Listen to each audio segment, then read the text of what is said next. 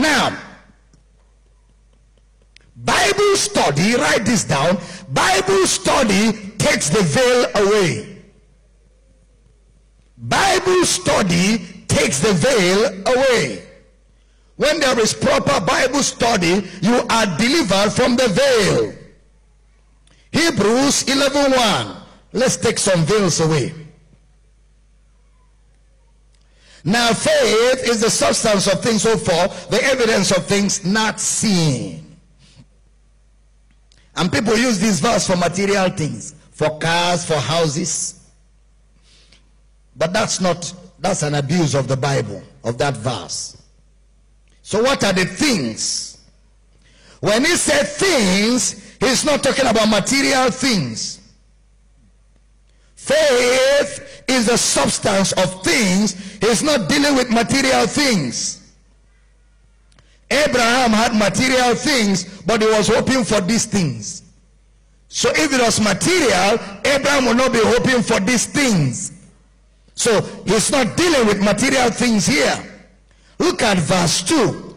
For by it the elders obtained a good report. Verse 3. Through faith we understand that the aeons, A-I-O-N, the worlds, the aeons, or the circle of time. The aeons, the world, or the circle of time was framed by the word of God, so that things which are seen were not made of things which do appear. Abraham had his own time. Abel had his own time. Noah had his own circle. Enoch had his own circle. So all I want to communicate now.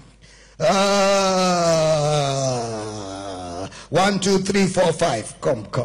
1, 2, 3, 4, 5. Come. Please stand and face the congregation. By faith, Abel. By faith, Noah. By faith, Enoch. By faith, Abraham. By faith, Moses. Hebrews gives us a chronicle of this man who functioned by faith in the Old Testament. And Hebrews 11 is a summary of faith men in the Old Testament. People that believe in the prophecy of the coming of Christ, whether in types, shadows, prophecies, or promises. Now, we understand through faith that the world of Abel, the world, I gave you names. Enoch, Dagodabea, Kilobush. The world of Enoch, the world of Abraham, the world of Noah, and the world of Moses. So Moses had a circle of time.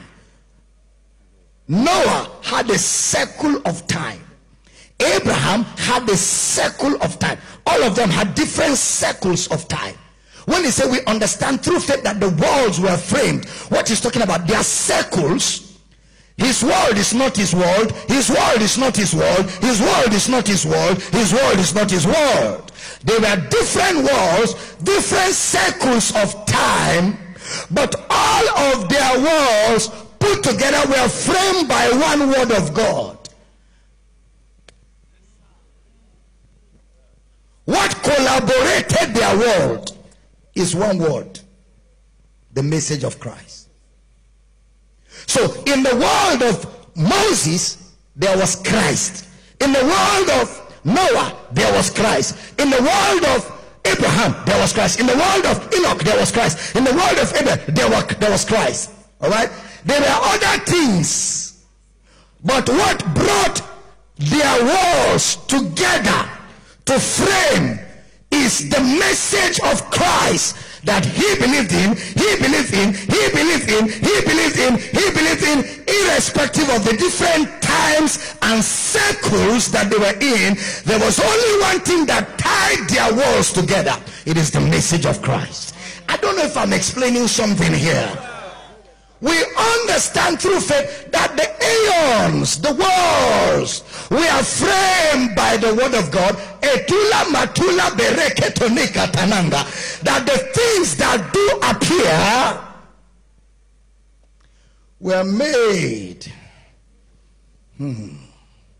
of things that do not appear. Follow me, follow me. Follow me. It's too much water flowing. The word of Moses. The things that do appear. What were the things that appeared in the word of Moses? Blood, brazen. You're following me very well. The brazen serpent were the things that were seen, and they were pointers to the things that are not seen. They didn't see Christ, but they saw Christ in the brazen serpent. Noah, they didn't see Christ, but they saw the ark. Abraham, they didn't see Christ, but Isaac on Mount Moriah. Enoch, they didn't see Christ, but Enoch by faith pleased God. Abel, they didn't see Christ, but the animal sacrifice that he brought to the altar, by faith he saw Christ. So the things that were not seen, which was Christ, was given to them in their different times in types and shadows. And those things are the things that framed their world and qualified them to be in Hebrews chapter 11, which was the chronicle of men of faith in the Old Testament. I don't know if I just said something here. You guys can sit now. Let me get back to work. So now, look at that Hebrews 11:3. Through faith, we understand that the worlds were framed by the word of God, the aeons, so that things which are seen were not made of things which do appear. The next verse. By faith, Abel, he now breaks it down. By faith, Abel, verse 5. By faith, Enoch, verse 7. By faith, Noah, 9. By faith, he sojourned, 8. By faith, Abraham, 11. Through faith also Sarah, 12. 13. These all died in faith. These all